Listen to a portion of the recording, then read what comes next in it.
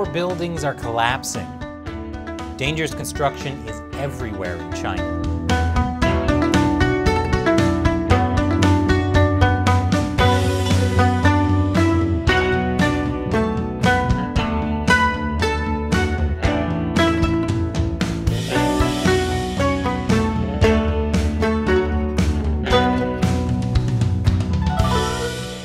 Welcome to China Uncensored. I'm Chris Chappell. This episode is sponsored by Surfshark. You should be using a VPN like Surfshark to protect yourself whenever you go online. So, nothing exemplifies the Chinese dream like owning a home. And nothing exemplifies the Chinese reality like having that home collapse on you. A week ago, a 7-story apartment building collapsed here in China's Hunan province. Videos of the rubble have been circulating online. The collapse wasn't caused by an earthquake. It was the result of poor construction. In China, buildings are built fast, but not to last. It's what's called tofu dreg construction.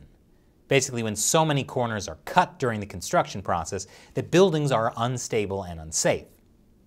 I talked about tofu dreg construction in an episode a few months ago about exploding manhole covers, and again in a recent episode about giant sinkholes. I keep bringing it up because problems caused by poor construction happen all the time in China. And while it's funny when you see a KFC awning falling to the ground, the truth is it actually puts a lot of Chinese people at risk. Poor construction in China is a byproduct of widespread corruption. We've seen this for a long time. In 2016, this building suddenly fell over in Guangxi province. But now, the Chinese Communist Party tells people it's cracking down on corruption. They say tofu dreg construction is a thing of the past. But like many things the Communist Party says, that's a lie. The one that collapsed last week was built only 2 or 3 years ago. There were 10 families living there. Local Chinese news outlets seem to have quickly deflected responsibility from authorities. They didn't disclose much information about the building, aside from calling it self-built. It's like the Communist Party's motto: if you want something done wrong, do it yourself. I'm not actually sure what it means for a 7-story apartment building to be self-built. But regardless, the collapse was a tragedy. Chinese state-run CGTN says 5 people were killed, but with a propaganda emphasis on the rescue. 12 people were trapped, 7 of which were pulled from the rubble and are being treated at local hospitals. The same week, another building collapsed, this one in Jilin province. One person was reported to be trapped in the rubble of an auto repair house that suddenly collapsed during rainfall. And also, in the same week, another tragedy in Fujian province.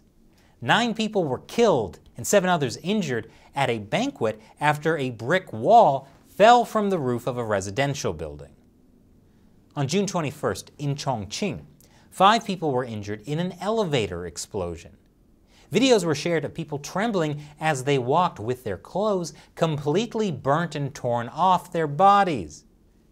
Is that security officer just going to stand there and watch? Problems like these are not only caused by tofu dreg construction. Another factor is poor maintenance. Inspectors can be bribed to look the other way. A lot of Chinese citizens don't trust official safety certifications.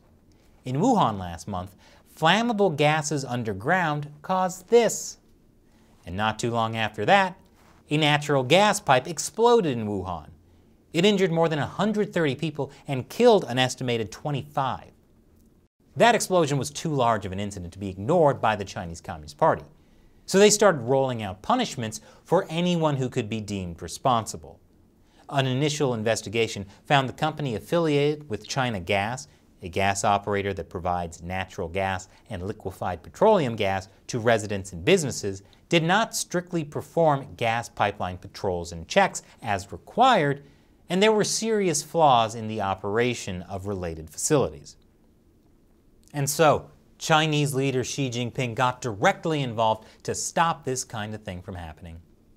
Xi Jinping instructed all localities to investigate potential safety hazards, maintain the overall stability of their society, and create a good atmosphere for the 100-year anniversary of the Communist Party of China. In other words, local officials should focus on making things look good and covering up any incidents. The Chinese Communist Party has been hyping themselves up for their big anniversary on July 1st. As my favorite Chinese state-run media, the Global Times, writes in English, a wide range of works, including films, television dramas, operas, documentaries, and animated works, will be produced to mark this important occasion time. You know, if they want to make their anniversary look good, they should hire a proofreader. But I hope everyone in China enjoys the pageantry. They can even watch the fireworks from the street, because their home collapsed. And this episode is sponsored by Surfshark. When you go online, you need to be using a VPN, like Surfshark, to protect your identity. Everything you do online is being tracked and logged by the websites you visit and your internet service provider, and in many cases by the government. And if you're in an authoritarian country like China, this kind of tracking can put you at risk of surveillance and even arrest. So I recommend you use Surfshark to protect yourself online.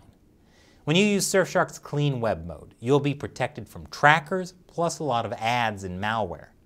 With one account, you can connect as many devices as you want. Try it out with a 30-day money-back guarantee. And Surfshark has a special discount for China Uncensored fans.